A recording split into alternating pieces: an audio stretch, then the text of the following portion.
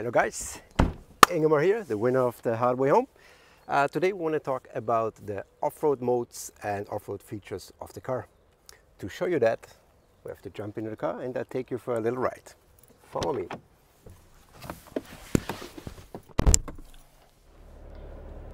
Here we go. We are ready now to engage the low range. We bring the transmission into neutral, lift the collar and put it back into low. Indication will be that you have an L in front of you on your annunciator panel. And we are good to go. Engage drive, and here we go. While driving slow, you can put it into lock without stopping. That's a new feature. Here we go. ESC goes off. And you have the indication that the center diff is engaged now. If you need now, for some reason, the diff locks in the rear, not more than 40% of gas, less than 15 kilometers per hour, no spinning wheels, and you can just engage the rear or differential lock by holding the button for 1 second. There we go.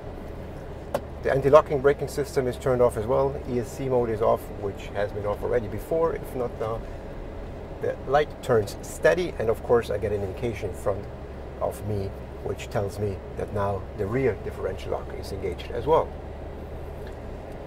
Of course we don't need it in this situation, just for demonstration purposes. If you need now the front diff, same procedure.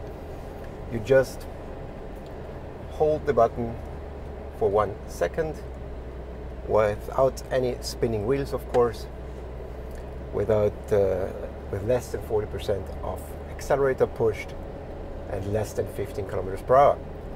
Light goes solid, steady, and I have indication in front of me as well that now the front diff lock is engaged as well. Whenever you go into an off-road mode, this little screen comes up which shows you the status of the diff locks, plus the actually slip of the different wheels, which is really nice. And of course you can add whatever feature you want to have on the second half of the screen as well. Here's another nice screen which shows you the different angles as well, the pitch and the roll, which is another nice little feature of the car is the hill descent control. Again, or it's the downhill assist. Again, you just engage it by pushing it for 1 second. There we go. And the light comes on, turns steady. You have a blinking HDC here in green. And you can control the speed with your cruise control. And that nicely controls the speed, no braking, nothing. The car has an off-road mode. To engage it, you push it for 1 second, it starts blinking, then you have 15 seconds to confirm your selection by pushing it again. Here we go. And now the off-road mode is engaged. That actually switches off the PDC to avoid any nuisance warning when going close to obstacles, of course. And it will turn off the ESC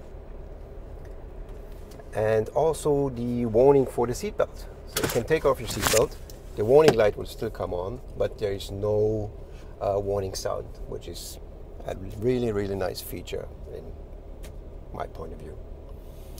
Another mode is the waiting mode. Same here, you push the button for 1 second, the button itself starts blinking, you have 15 seconds to confirm your selection. Here we go. It goes steady. Waiting mode is now engaged. In addition to switching off the PDC seatbelt, it will also turn off the cooling fan of the engine to avoid any damage when you go into deep water. Plus it will turn off the heated seats if they would be on. Just another security measure. So this was a brief introduction into the off-road modes of the Grenadier. If you have any questions, leave them in the comments, and if you like the video, please subscribe. Thank you very much.